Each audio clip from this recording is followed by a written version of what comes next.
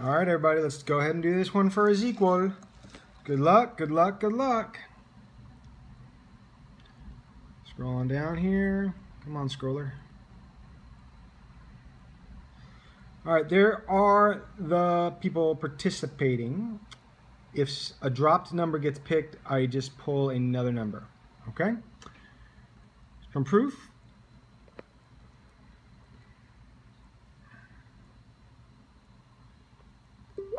All right, to random.org we go.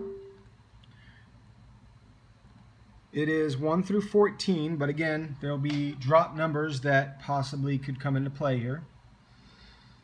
You know what I'm going to do real quick? And I'll just go back and forth if I need to. All right, here's your refresh. Security. Connection. And again, let's see if I can remember them real quick. Actually, let's go ahead and actually start since we didn't start yet. Start. All right, here's your start. I'm glad I remembered to do that. 448. 448. That's your actual start. And I'm going to go ahead and copy this. Copy start.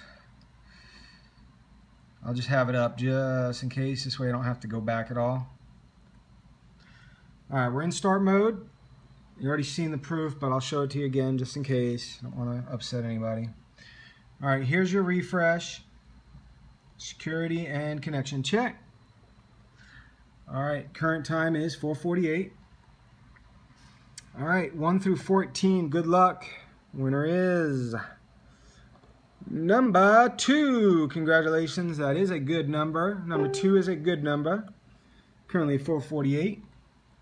All right, go back here. Number 2 is actually Matt Epperly. You kind of just saw that. Let's do a final timestamp. And y'all have a great afternoon.